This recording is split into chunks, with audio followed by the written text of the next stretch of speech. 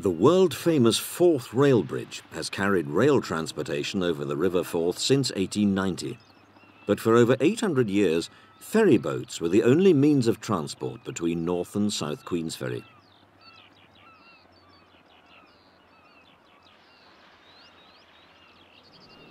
Plans for a road bridge were considered as far back as the 18th century, but a ferry crossing was the only way, other than by rail, to traverse the River Forth up until 1964.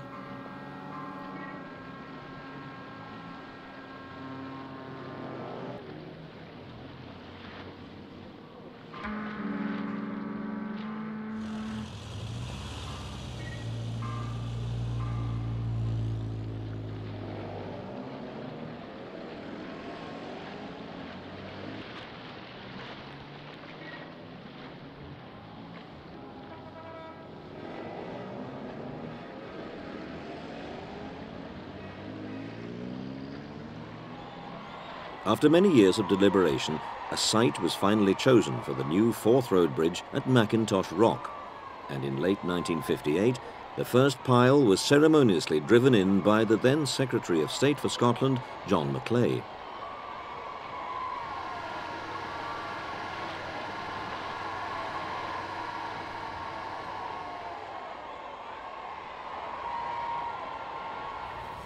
Giant plugs were dug deep into the rock on both sides of the river to anchor the ends of the suspension cables.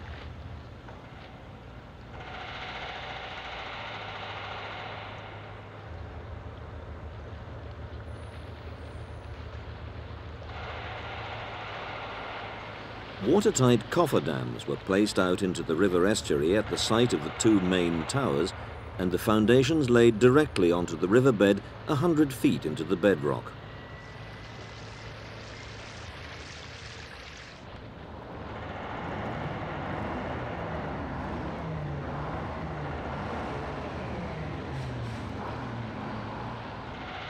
The approach towers were starting to rise at this stage.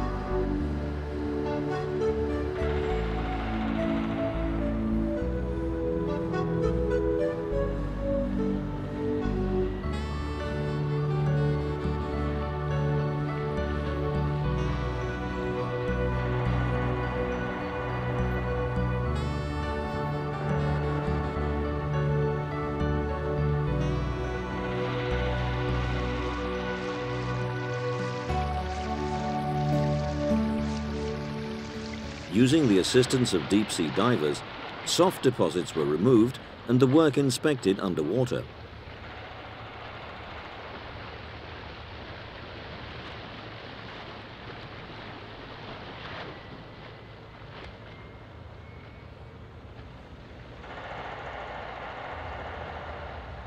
Work on the main tower foundations went ahead rapidly.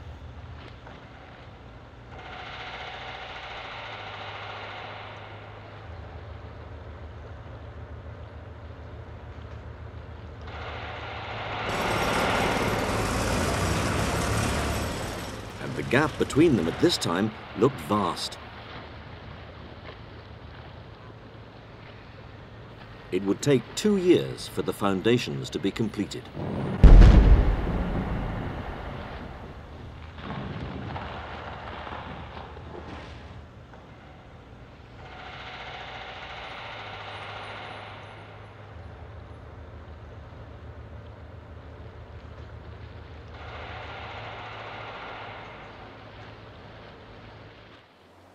The route for the southern approach roads was earmarked, and the last harvest from the land gathered.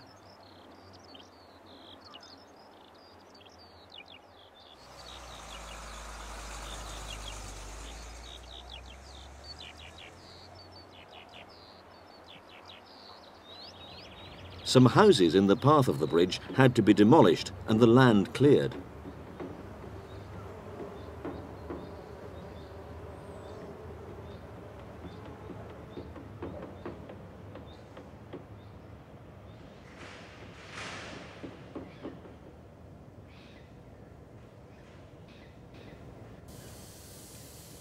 Construction of the 4 cable anchorages continued, 2 on either side of the river. These anchor points were to secure the ends of the main cables, each point capable of resisting a pull of about 14,000 tons.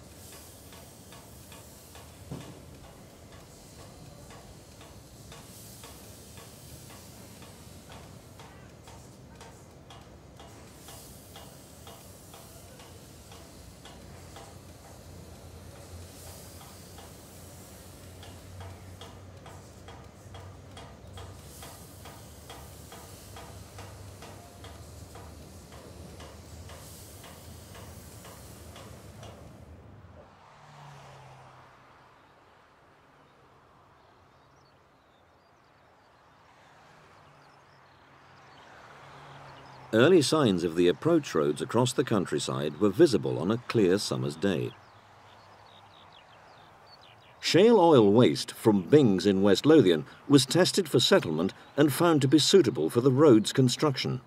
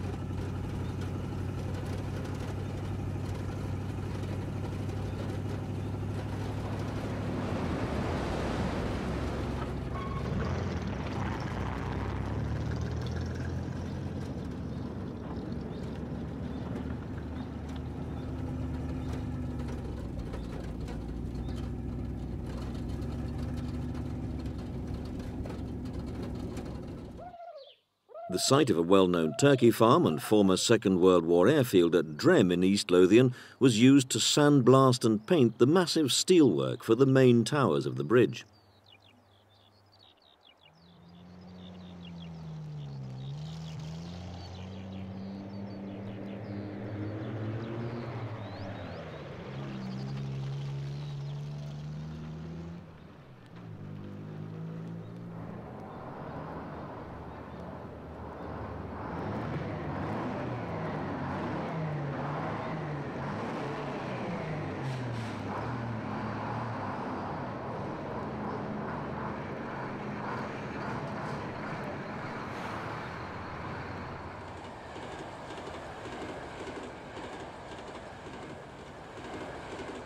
The steel section's journey to the site at South Queensferry was a relatively short one.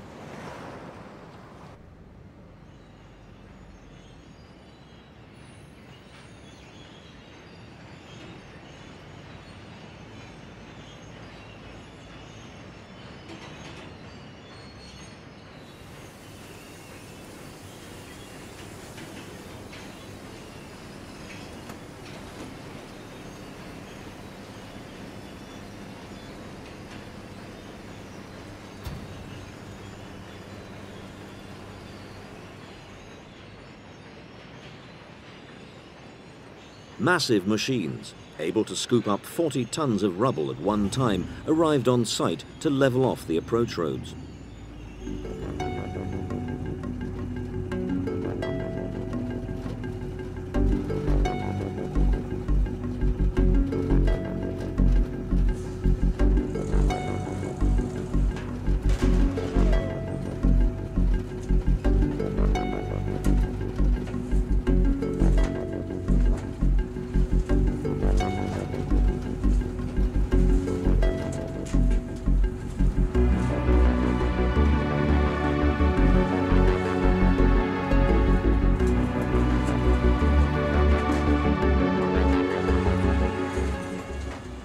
Forty-foot-long steel boxes forming the legs of the towers arrived from Drem.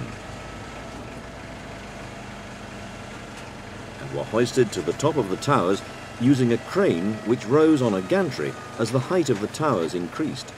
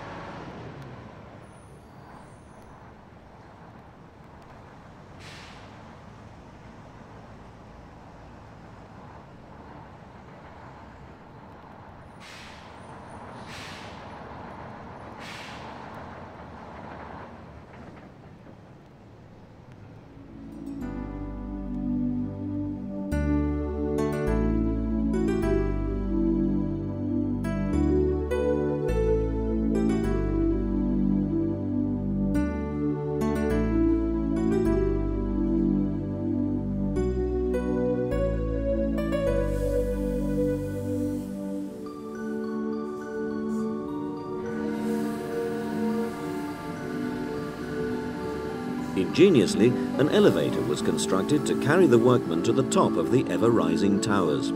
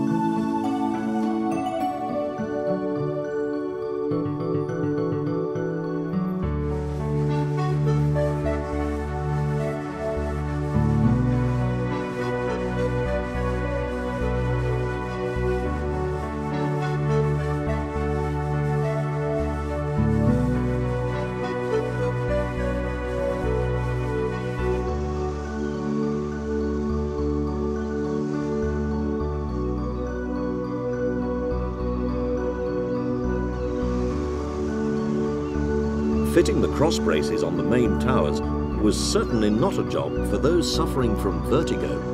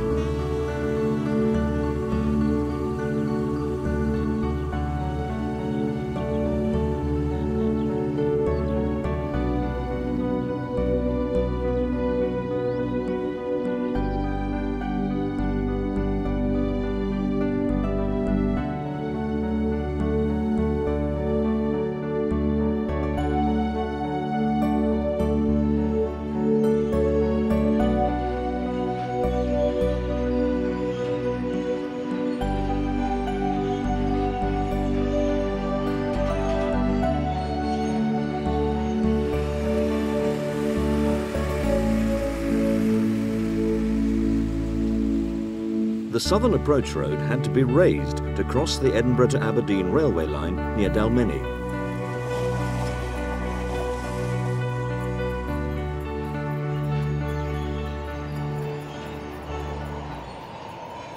Saddles to hold the main suspension cables are placed on top of the towers at a height of 512 feet above sea level.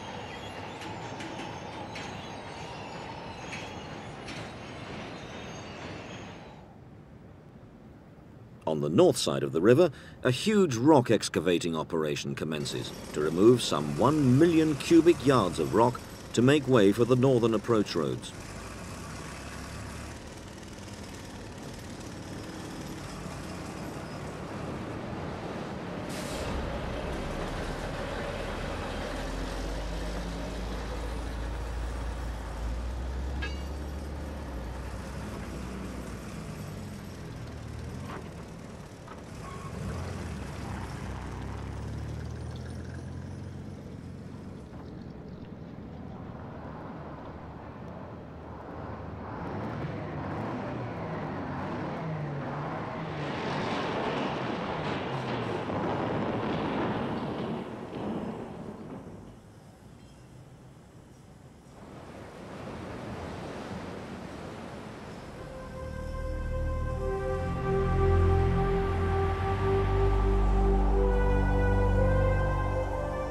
Workmen required wire catwalks to be strung between the two towers for the next stage of the construction process to commence.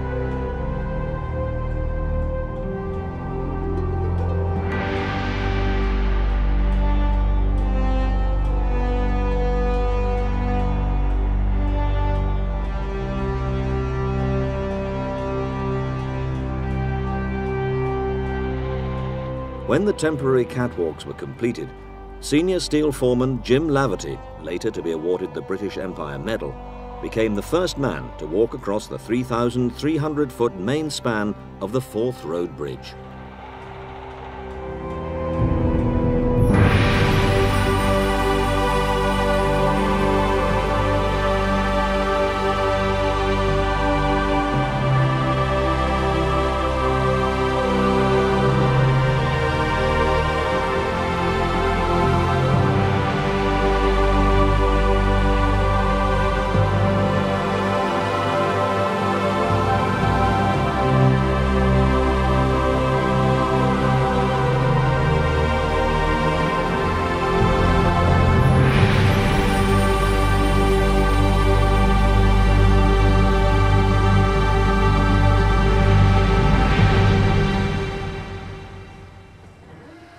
In conventional suspension bridge construction, the suspended weight of the deck and its traffic is all carried by the substantial suspension cables strung between the two towers.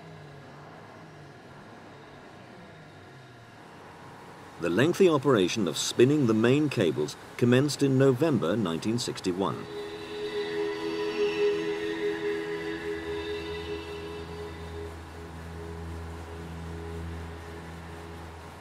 A wheel carrying 8 high-tension steel wire cables at one time ran from anchorage to anchorage until approximately 300 wire cables were formed into one single group. This labor-intensive process would be repeated thousands of times over the next 10 months.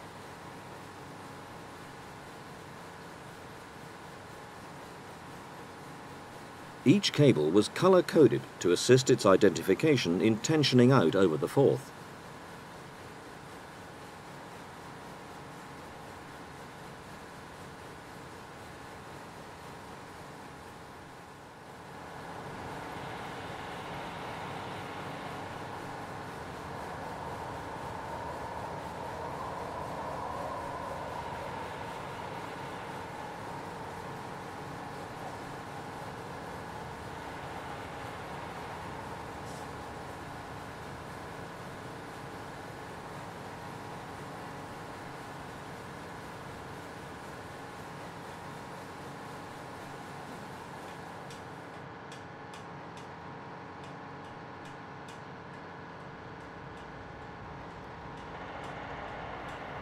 These cable joins became stronger than the cable itself.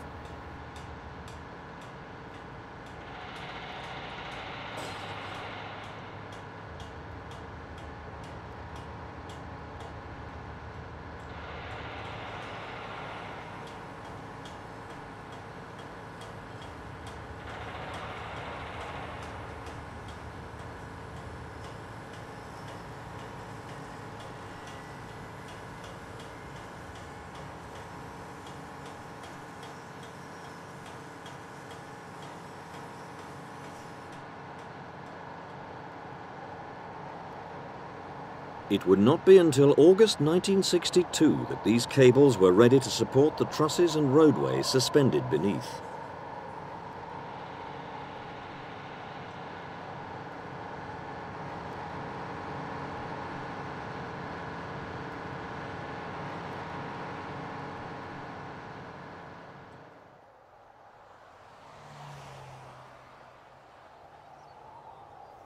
Traffic was diverted as construction of the southern approach road continued.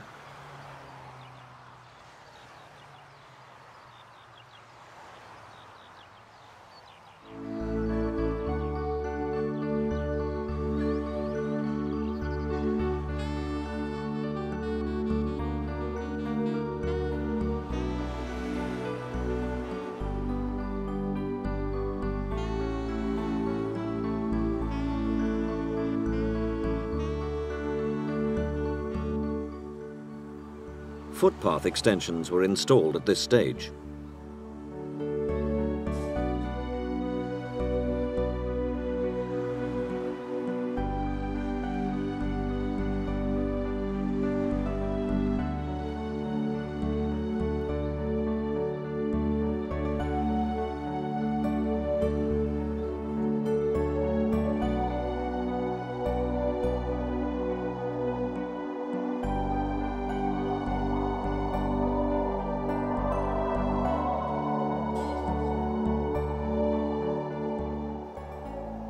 The hangers were dropped from the main cables to carry the steelwork of the main decking.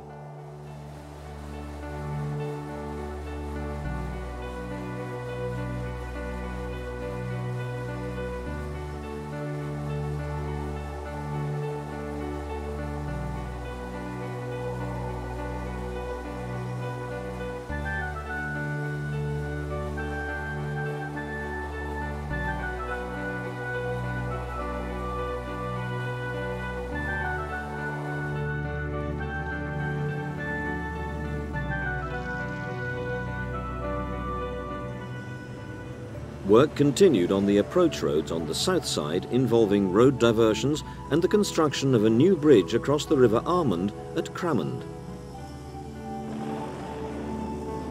A house had to be demolished and a replacement built.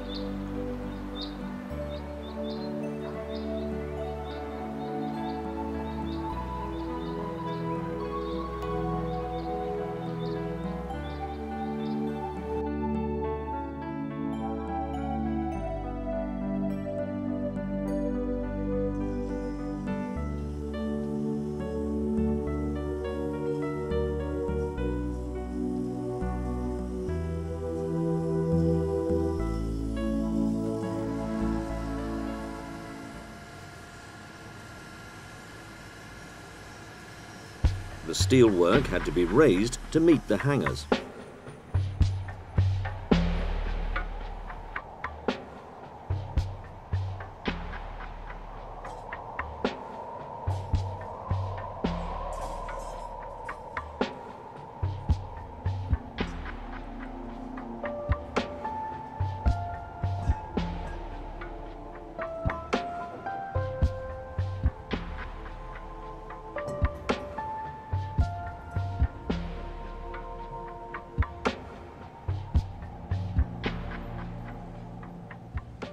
During World War II, Prince Olaf of Norway was stationed in South Queensferry, from where he commanded the Royal Norwegian Navy.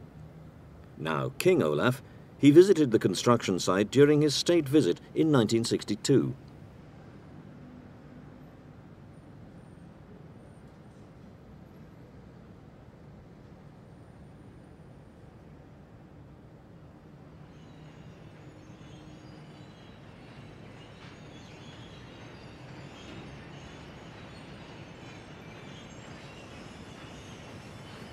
As the work progressed, the bridge began to assume a more positive form when the prefabricated steel decking was first laid and then bolted into sections.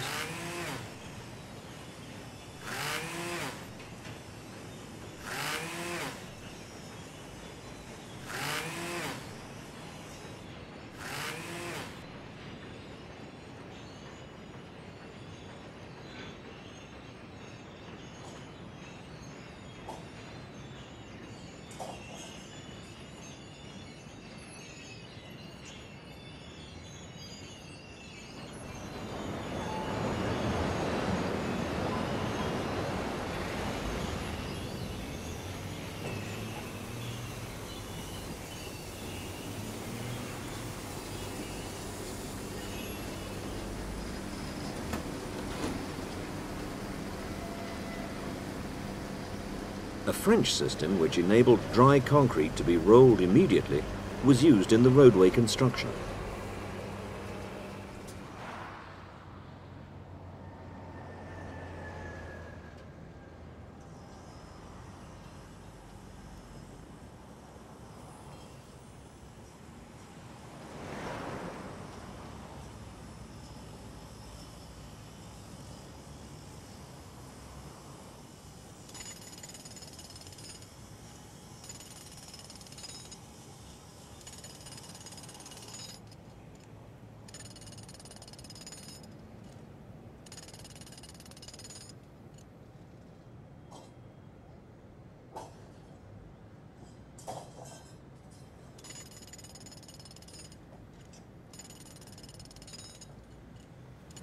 The last of the 15,000 tons of 60-foot steel sections forming the roadway were lifted into position one by one.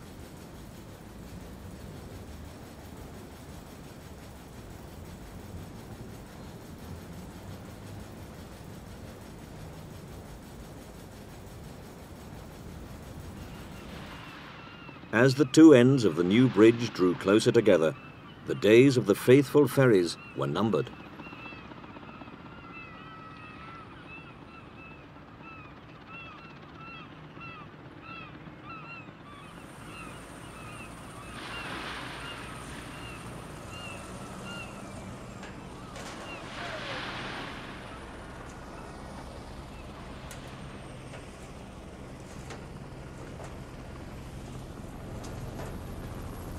Suspended steelwork carrying the roadway met in the middle of the main span with a remarkable degree of accuracy and just a little celebration.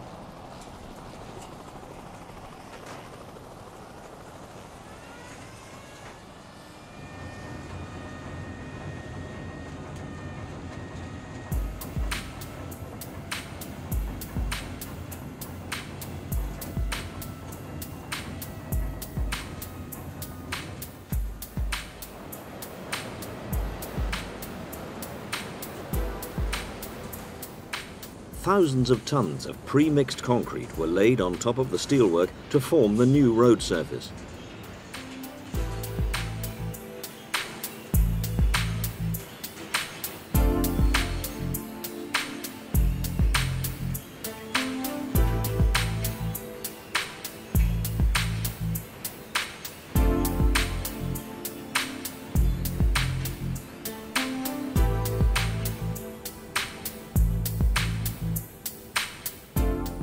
Their purpose served, the temporary catwalks could now be dismantled and taken down.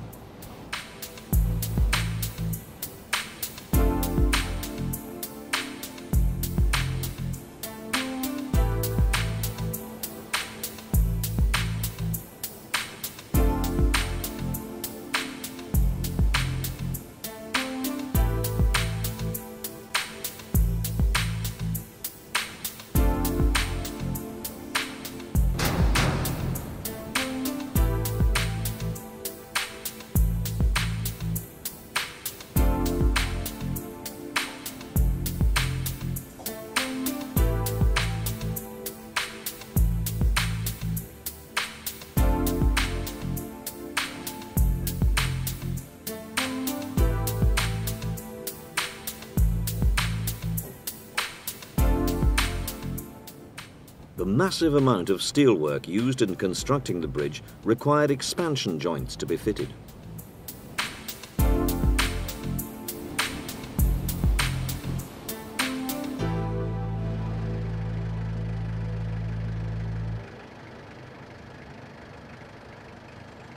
The back-breaking work continued to lay the 1.5-mile asphalt road surface and paint every piece of metalwork in sight.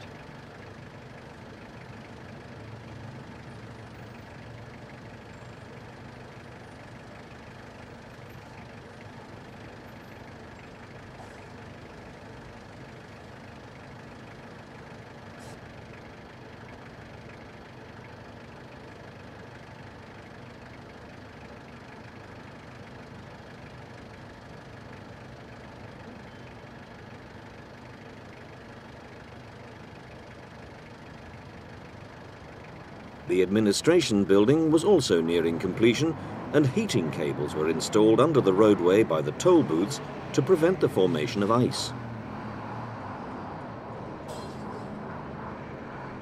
The men who built the bridge, who laid 150,000 cubic yards of concrete, who lifted 39,000 tons of steel, who hauled enough cable to stretch 1¼ times round the Earth's equator, who laboured through heavy winter winds and summer sunshine for over 6 years, and left a slender and gracious symbol of a new age, a testament to their skill and courage.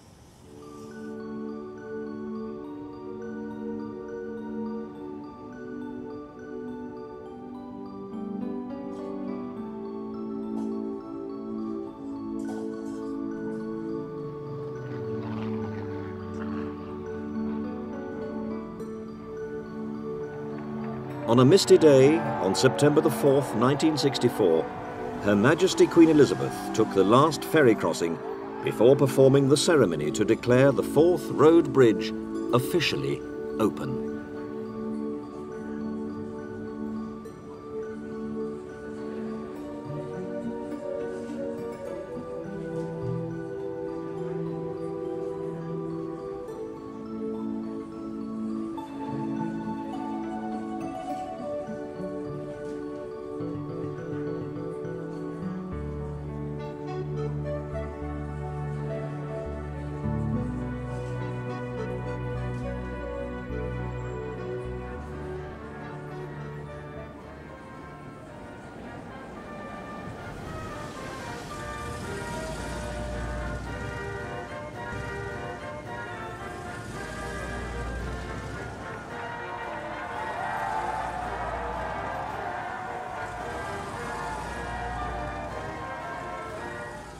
On that same day, traffic flowed across the newly opened bridge, the first of many millions of cars, buses and trucks crossing the long span between Scotland's capital city and the Kingdom of Fife.